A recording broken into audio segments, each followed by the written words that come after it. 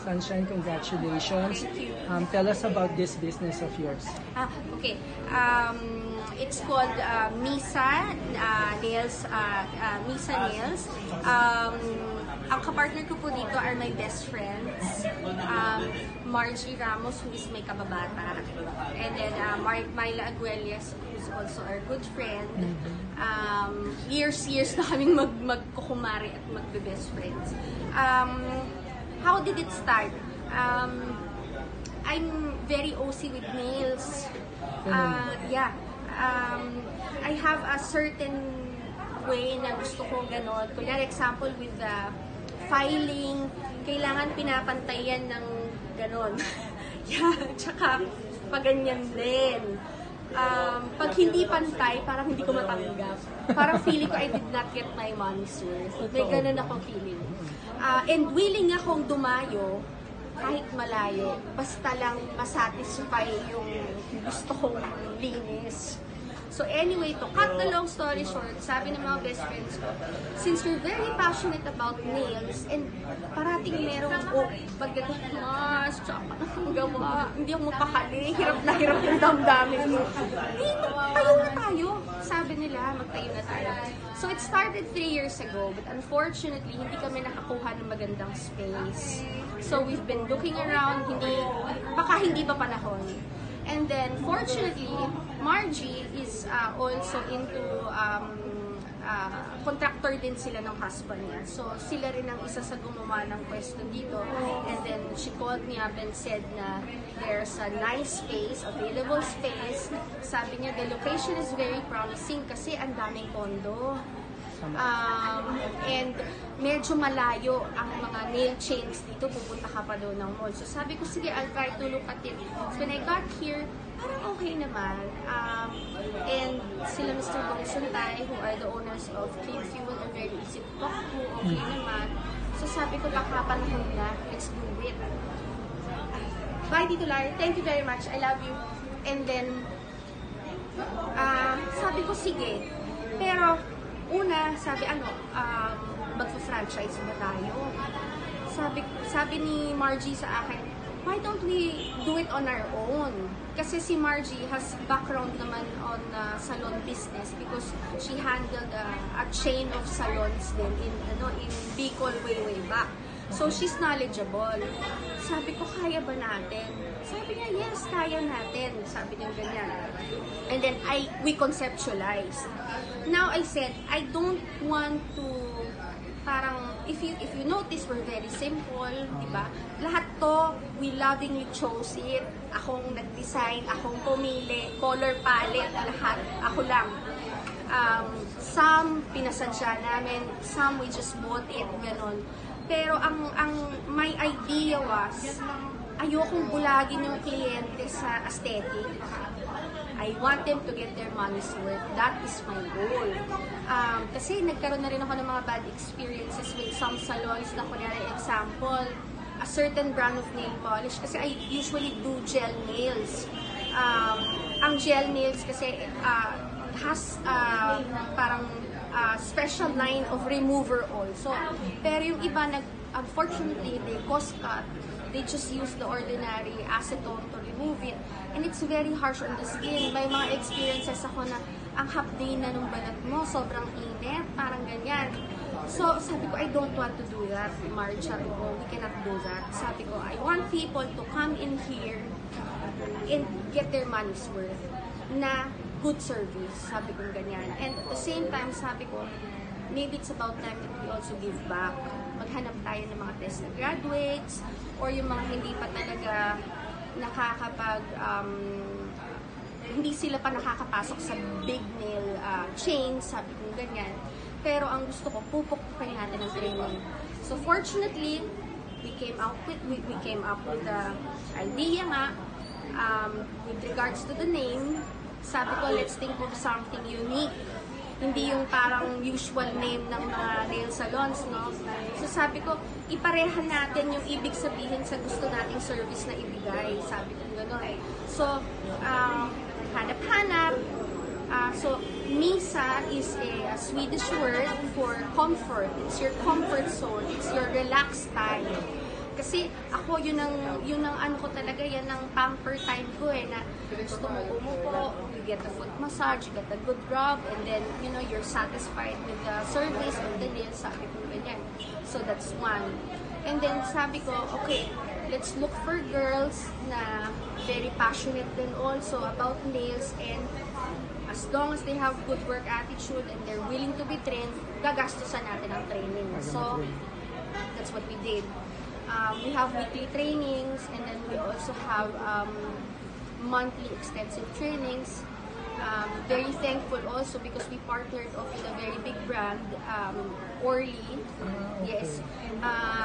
Most of our products here are from Orly. The nail polishes, the gel polishes, also our waxing, the Depilif is from Orly. And they're very nice naman kasi sila din nagpapa-intensive training ng refresher course. So, full support naman sila, which we're very thankful.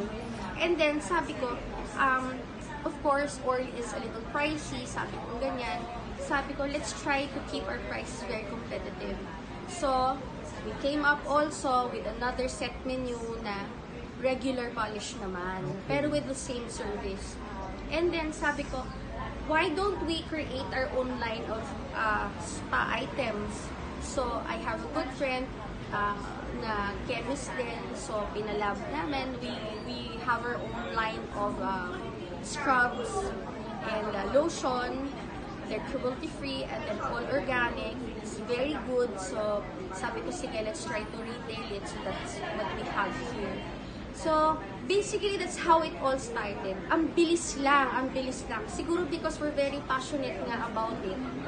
So, parang, sige, let's do this lovingly. That's how we did it. And, our goal is, well, my dream is, hopefully, eventually, mapa-franchise din. I'm impressed na alam mo yung negosyo. Hindi nga, just one question and you know everything. So you're really hands-on. So anyone who goes here, talagang, halimbawa, fan mo, no? And dahil lang in-endorse mo, may isip nila na, hindi lang basta kinabit yung pangalan niya sa negosyo. Yes. Diba? Yes. Actually, yan nga din yung parati ko sinasabi sa mga girls namin. Sabi ko sa kanila, more than anything else, kahit walang nakapaskil na mukha ko dito, we are the face of Misa. And kung ano mang ang konting mapulaan lang, sabi ko, sa akin yan babagsak. Kasi ako mas kilala, di ba? So sabi ko, let's do our work na maayos, di ba? Mahalin natin yung kliyente, mahalin natin yung ginagawa natin para babalik sila at hahanapin kayo, di ba? Sabi ko ganyan. And yun nga, let's not do the shortcuts. Let's give them their money's worth. Sabi ko gano'n. Kasi pwede naman eh. Tama. Actually, pwede. Hindi kailangan na ibahin mo yung isang item para lang kumita ka ng malaki. Kasi eventually may balik din. I mean, unfortunately, some chains do that para siguro mas malaki yung returns. Pero alam mo, hindi imposible. Hindi naman yung luging-lugi ka. Pwede naman eh. So, to use the right products, diba? So, and then I always tell the girls, like, kasi, well, Margie is more of the, the parang managerial side of the business. And then, my other friend naman, si Myla, is more on the stocks and the products, ganyan. Ako ang dahil OC, ako ang quality control and marketing. So, sinasabi ko dun sa mga girls na iangat na natin yung level kalidad. ng kalidad ng mga nail tech sa Pilipinas. Hindi yung manikurista lang ako, di ba? Yung nakasanayan na nagbabahay-bahay, yung sanitation ng gamit, di ba? Yung trabaho mo. Sabi ko, ikaw mismo, sa mga babae nga, sabi ko, be proud of what you do, be proud of who you are. Di ba? Sabi ko ganun. Para lalabas din yan sa trabaho niyo. Sabi ko ganun. First business mo ba ito siya? Well, I got into small businesses before na mga sideline. But ito talaga yung parang, I can say, malaki and talagang parang proper business na. A few more questions. Ano yung mga services mo dito that you highly recommend? At meron bang innovative offering itong nail spa mo? Yeah. Good question, no? So, well, pareho pa rin naman sa iba. We have the usual nail services, we have waxing, and we also have massage here. Ang masasabi kong kakaiba sa amin is we have our own line of spa items nga, which yung pinagawa ko talaga na it's all organic, it's for whitening, it's for rejuvenation. So that's one. And yung sinasabi ko nga sa kanila is the quality of work. Sabi ko kasi, di bali ng simple lang kami, pero pag umupo ka naman, you will get your, ano mo yun, matagal din ang upo pag nagpapalinis ka, you know, 1 hour or 30 minutes, diba? Masabi man lang nung umupo na parang, okay, I will leave this place feeling brand new again. Komportable na hindi may intimidate. Yes, actually. That's right. I think that's a very good description.